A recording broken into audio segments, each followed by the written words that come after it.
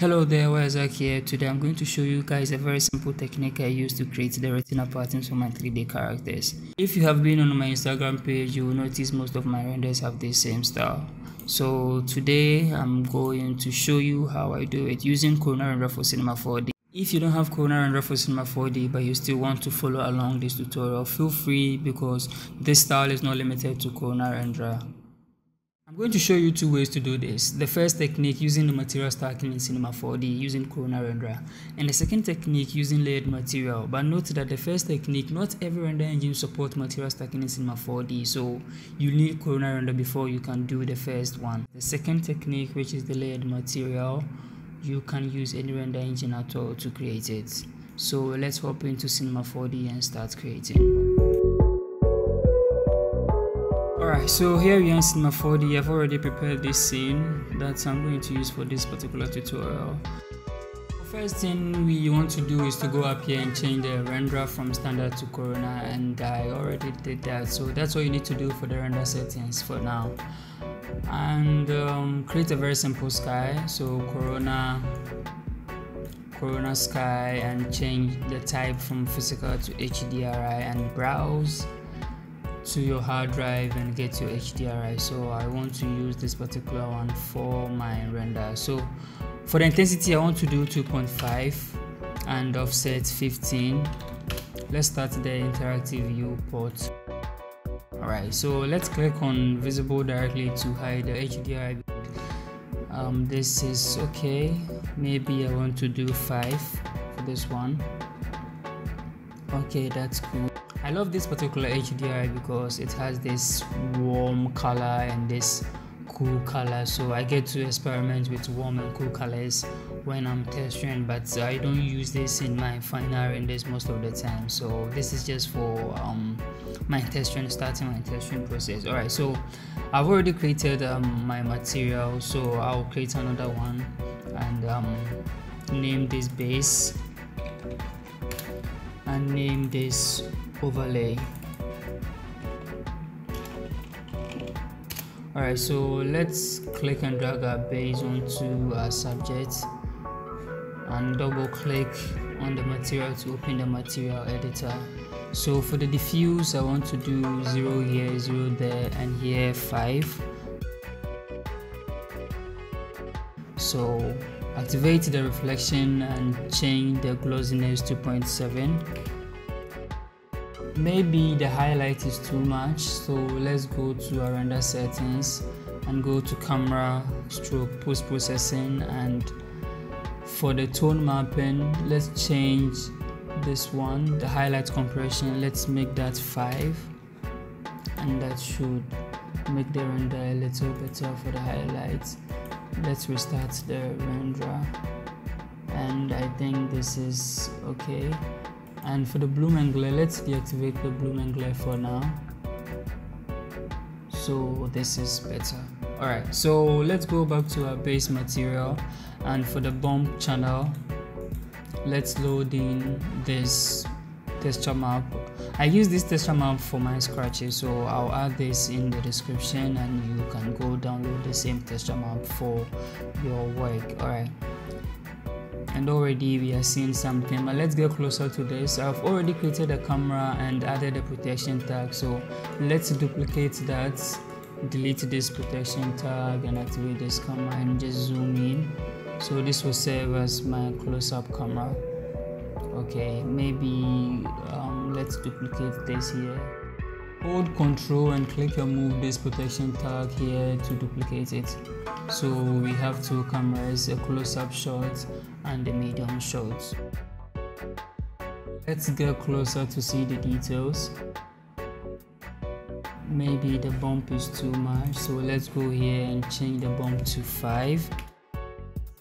Let's decrease the size of the scratches as well. So let's click on this small arrow here and go to Corona and triplanar. So inside the triplanar we can change the settings. So already we have the triplanar working on this particular channel, so maybe that is too small, and let's do this 250 and go back here to our medium shot.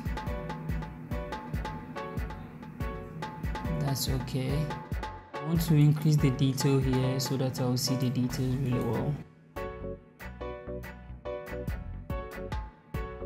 Okay, all right, that's great. So that's for my base material.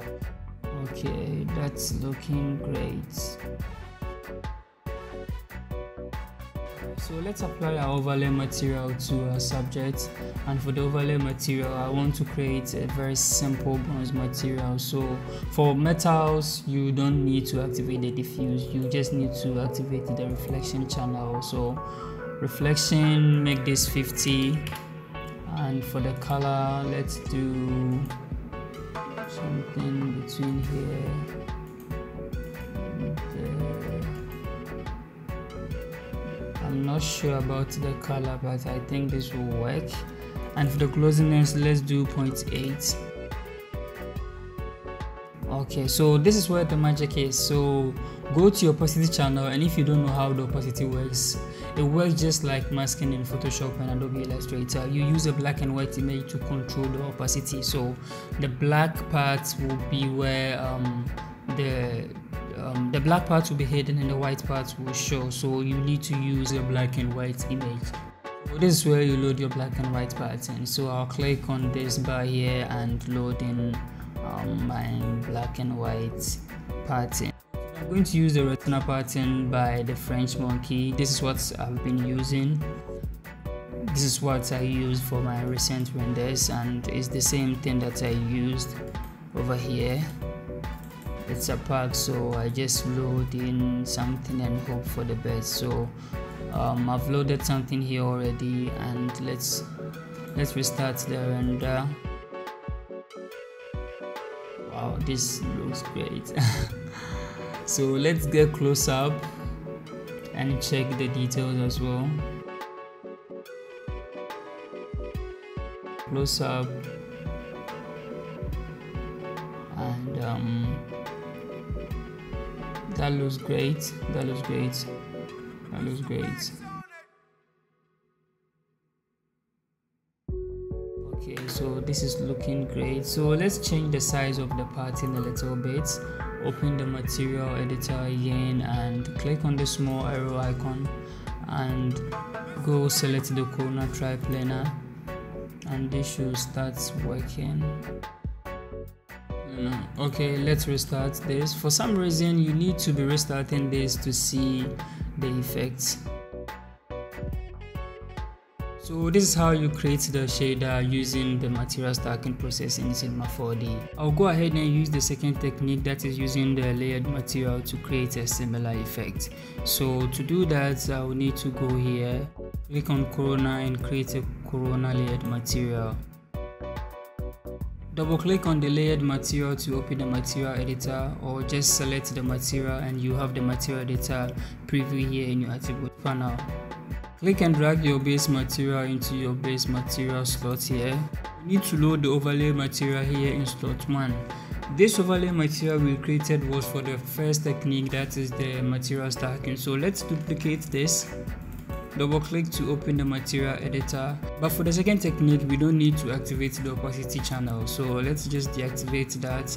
Let's click on our layered material to have it open in the attribute channel, and click and drag our overlay material here into slot 1. And the next thing we need to do is to load our pattern here in this mask section over here. So let's click on this icon and load any of our retina patterns. So I would like to use the retina BM18. Go ahead and delete the materials we've already applied to our subject, and click and drag this layered material onto our subject to apply it, and there you go. So this is the second method to create the same effect, but this time around we didn't use the material stacking. Personally, I like the second method because I don't need to stack a lot of materials to get the desired effect. Sometimes I use more than one overlay, sometimes I can use 2 or 3 overlays using different materials, and let's try that. So let's duplicate this one.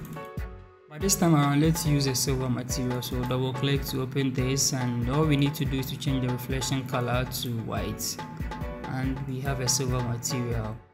Click and drag this into slot 2, layer 2, and open a different pattern. So this time around, let's do something. Okay, let's do this.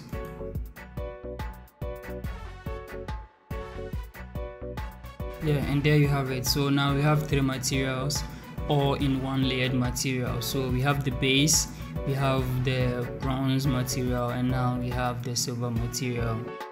And that is the end of the tutorial. I would like to see what you guys can create with this technique. So if you're able to create anything, just forward it to my DM or send it to me via email at wazak@gmail.com, and I would love to see that. For this technique, you are not limited to just metals or just charcoal materials. You can use any material at all.